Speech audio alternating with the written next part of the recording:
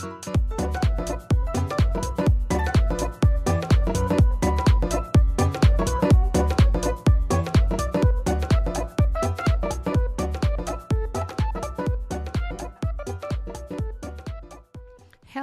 everyone. I hope everyone's having a good day or evening wherever you are.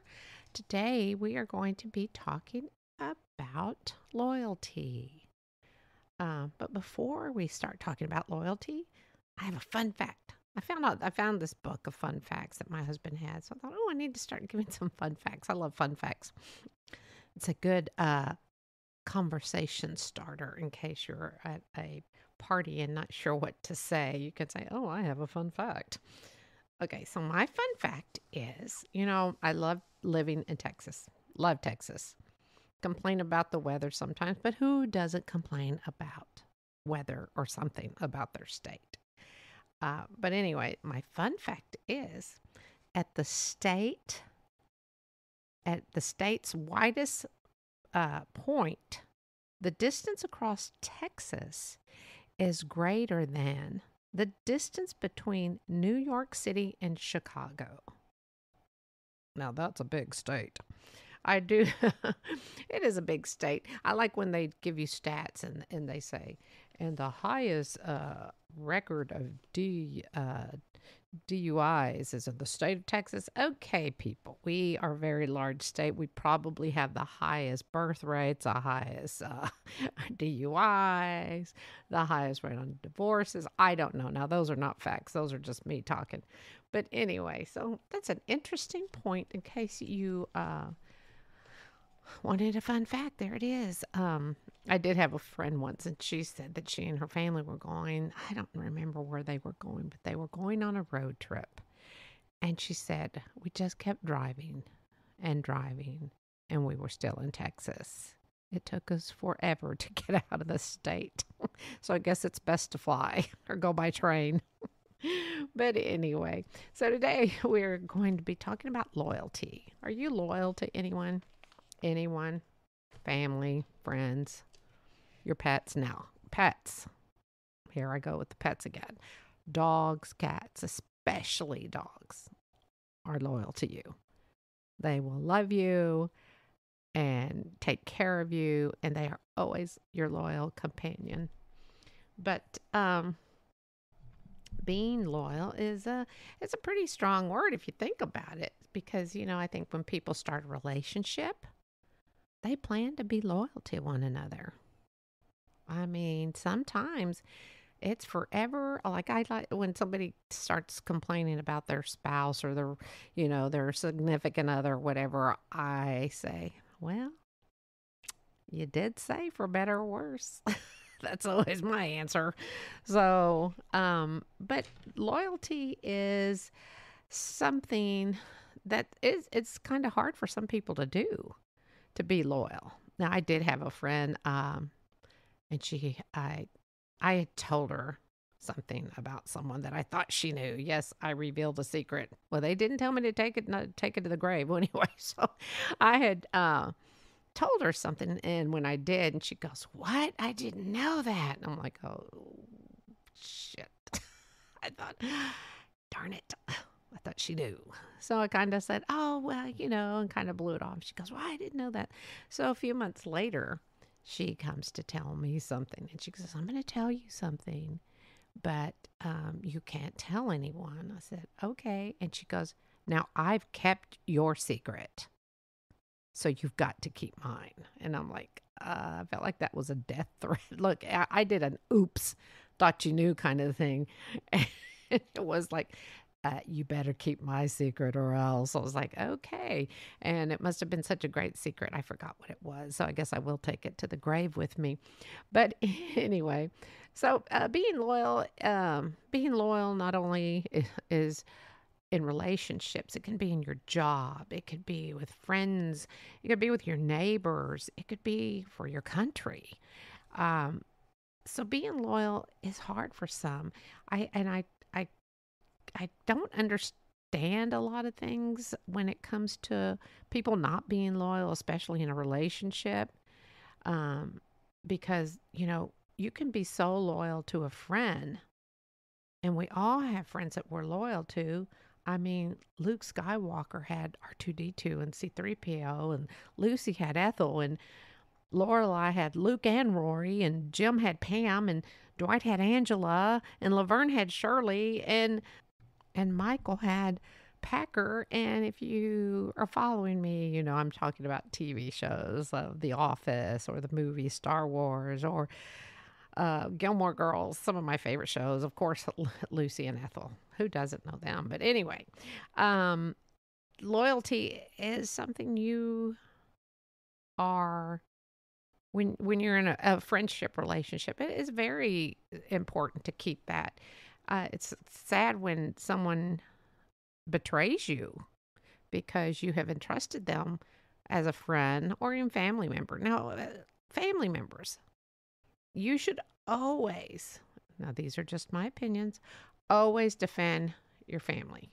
Always be loyal to family because they are, or you should be there for you forever. Now, of course, some families don't get along and some people don't talk to their families. But for me, family is about loyalty. I mean, it's kind of put up your dukes if you're, you have to defend your family, but you don't always have to get physical. I'm just saying.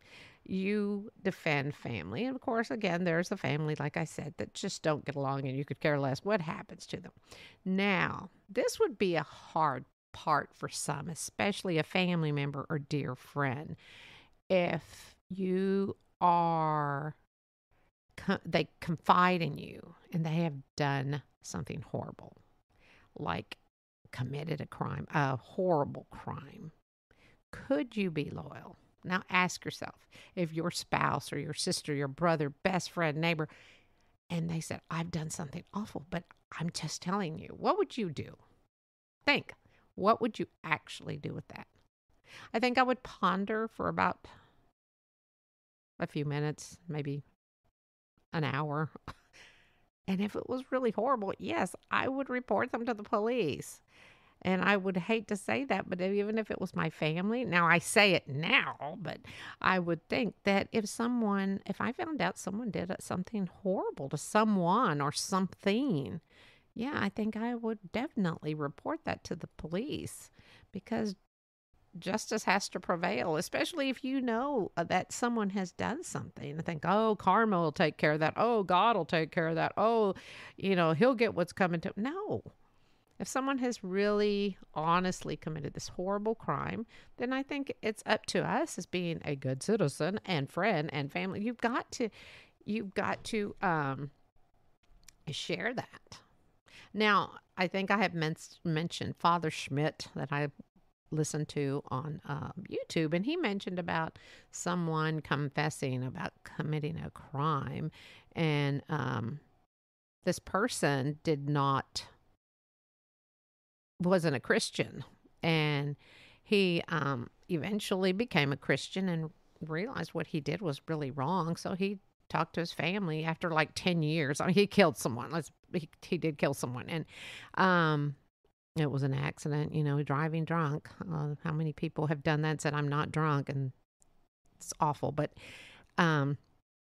anyway, and he said that this person told him about it and told his family, and he did, and he found that he needed to go and turn himself in. Now, I wish most people could do that because you hear about all these heinous crimes that people have done and they find them like 30 years later, but they didn't do it. They weren't loyal to themselves. They weren't loyal to God. They weren't loyal to the family they could have hurt. I don't think people really think about how serious loyalty is. I mean, it is something. When you say I'm loyal to someone, you've got to be loyal. You could be loyal to your job. You could be loyal, again, to so many things. But I don't really think people mentally think.